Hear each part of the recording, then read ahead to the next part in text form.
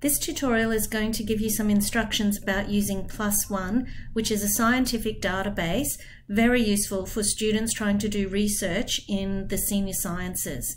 To get to PloSOne, you go to the iCenter website and then to search the OPAC. Once you're in the OPAC, ensure that your name is in the top right-hand corner and begin your search. For this assignment, I'm interested in the impact that speed limits have had on traffic safety, and I'm interested in some data on that. So I've also used the keyword evaluation.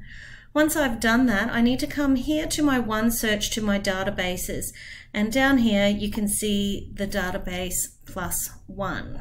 Okay, inside this database then I need to again put in my search string. Okay, and I can have a look here for any articles, scanning the headings to see if they're useful for this topic. The top one looks quite useful. So even though it's in Edinburgh, my research isn't limited to a particular country. So evaluating the citywide Edinburgh 20 miles per hour speed limit intervention, the effects on traffic speed and volume, a pre and post observational evaluation sounds absolutely perfect. Just before I go through, I am going to check the date, 2021. Again, that's a really good result for me because it's very current. Once I get through to the article, I read the abstract. This short introduction will tell me very precisely if the information is useful. I can then scan, have a look at any conclusions that are made.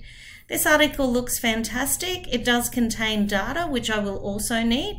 I could go and have a closer look at that data before deciding that this is the one that I want, and then I simply download the article for my note-taking for the assignment.